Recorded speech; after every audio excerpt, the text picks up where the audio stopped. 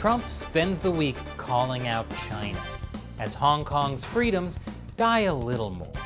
Plus, China strikes back. That and more on this week's China News Headlines.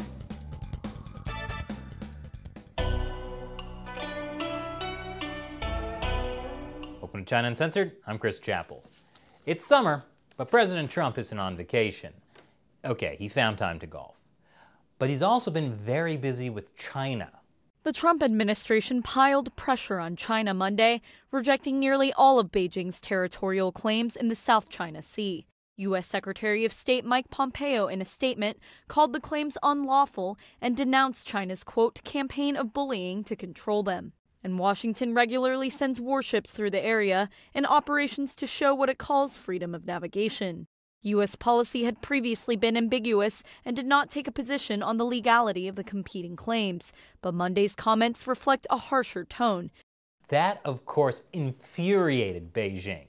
We did a full episode on the U.S. government's South China Sea decision on our other channel, America Uncovered. I'll put a link down below. But that was just the beginning. President Trump gave an extended speech in the White House Rose Garden about his favorite topic, China. First, he took aim at Hong Kong. Today I signed legislation and an executive order to hold China accountable for its oppressive actions against the people of Hong Kong. The Hong Kong Autonomy Act, which I signed this afternoon, passed unanimously through Congress. This law gives my administration powerful new tools to hold responsible the individuals and the entities involved in extinguishing Hong Kong's freedom. We've all watched what happened. Not a good situation. Well, I think Trump can find some things about the Hong Kong situation he enjoys. Trump also announced the end of Hong Kong's special economic status. Today I also signed an executive order ending U.S. preferential treatment for Hong Kong. Hong Kong will now be treated the same as mainland China. No special privileges, no special economic treatment, and no export of sensitive technologies. This new legislation and executive order gives the Trump administration the ability to sanction Chinese officials and banks over abuses in Hong Kong. And that was all in just the first 2 minutes of the speech. Ladies and gentlemen, the president is just warming up. No administration has been tougher on China than this administration. We imposed historic tariffs. We stood up to China's intellectual property theft at a level that nobody's ever come close. We confronted untrustworthy Chinese technology and telecom providers. We convinced many countries, and I did this myself for the most part, not to use Huawei because we think it's an unsafe security risk. Wow, he did it all himself. Now, okay, the Trump administration did up the pressure on Huawei by saying that countries that use it will risk their U.S. business ties. But the U.S. has been calling out Huawei since at least 2012, during the Obama administration. It's actually one of those things Trump and Obama kind of agree on. But I can see why Trump didn't mention that, because he then switched over to attacking Joe Biden, Obama's former vice president, for being soft on China. Joe Biden's entire career has been a gift to the Chinese Communist Party and to the calamity of errors that they've made. They made so many errors. Yeah, calamity of errors. Actually, in his hour-long speech, the first 3 minutes were about China, and the rest was spent criticizing Biden and the Democrats. You know, it's an election year. And listening to a politician criticize another politician during campaign season is so normal. It's like the most normal thing that has happened this entire year. Frankly, it was a relief. And then the bears came. Anyway, China really has become a bipartisan issue. The U.S. is taking a much stronger stance against the Chinese Communist Party. If you'd like to know more, we did a recent episode about the 7 ways the U.S. has been ramping up pressure on China over on America Uncovered. Yeah, okay, the lines sometimes blur between these two shows. Maybe we should just make one mega show called Chimerica Uncensored. Never mind, that's a terrible idea. Separately from the Rose Garden speech, President Trump has announced that he is no longer interested in a trade deal with China. And the reason? The coronavirus. We made a great trade deal, but as soon as the deal was done, the ink wasn't even dry, and they hit us with the plague. To be fair to the Chinese Communist Party, I don't think they timed the coronavirus outbreak to mess with the trade deal. Of course, the Chinese Communist Party is getting really mad about everything the Trump administration is doing. They vowed retaliation over the Hong Kong sanctions, pain for the UK Huawei ban.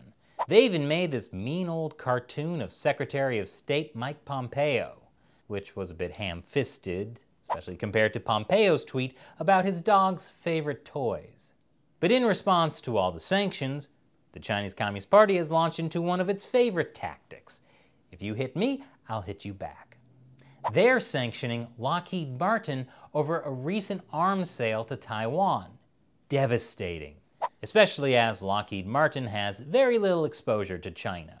And after the US said last week it would sanction Chinese officials over the persecution of Uyghurs, China said it would sanction US lawmakers, including Marco Rubio and Ted Cruz. Ted Cruz is totally broken up about it. Marco Rubio is devastated as well. But I'm proud of that ban because it shows we're on the right side. Anytime a totalitarian and evil regime is against you, you know you're on the right side. So China is trying to hit back, but it seems like they're not hitting back very hard. But they do hit back at individual foreigners, usually in the most petty ways. Chris Buckley is a New York Times reporter, and he's been forced to leave Hong Kong because authorities refused to renew his journalist visa, which is exactly what mainland China did to him back in 2012, and again 2 months ago. So Hong Kong is becoming more and more like the mainland.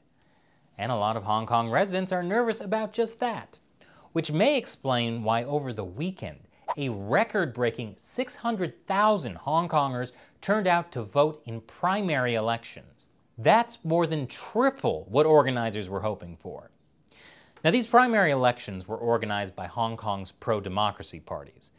They wanted Hong Kongers to vote for which pro-democracy candidates should run in the Legislative Council elections, which are in September.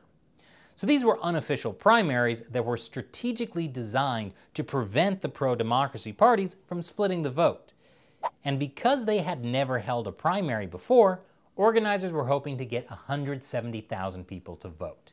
But 600,000 showed up, and that's thanks largely to the Hong Kong police.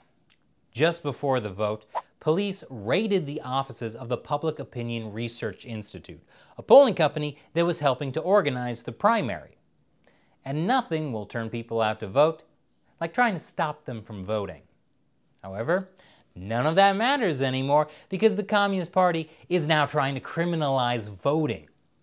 You see, the pro-democracy parties are trying to get a majority of seats in the Legislative Council. That's more than 35 out of 70 seats, which is almost impossible because half of the seats are chosen by votes from special interest groups that are largely pro-Beijing.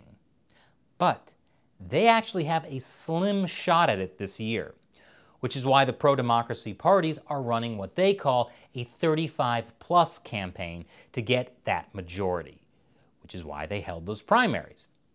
Now, Hong Kong Chief Executive Carrie Lam said that the primaries and this whole 35-plus campaign might be illegal under the new national security law.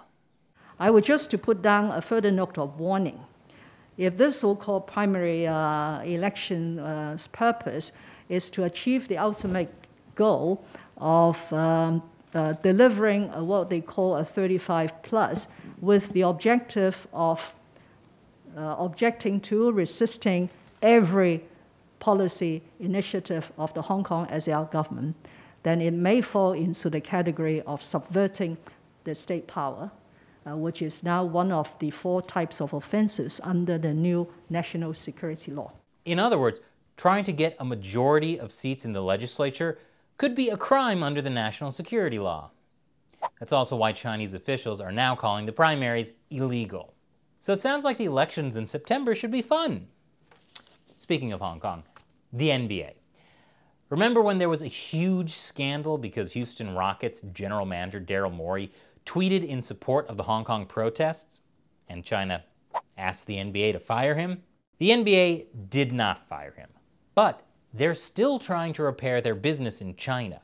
And this week, people discovered that the NBA's online shop would let you customize jerseys with phrases like "F the police," but not "Free Hong Kong." Outrage ensued, and the NBA relented. So now, you can buy your Free Hong Kong jersey. I hope every NBA game will be an ocean of fans wearing Free Hong Kong jerseys. That is, if people are ever allowed to attend sports games again. I can't wait until we all go back to doing normal things like that. Until the bears come. Thanks for watching China Uncensored. Once again, I'm Chris Chappell. See you next time.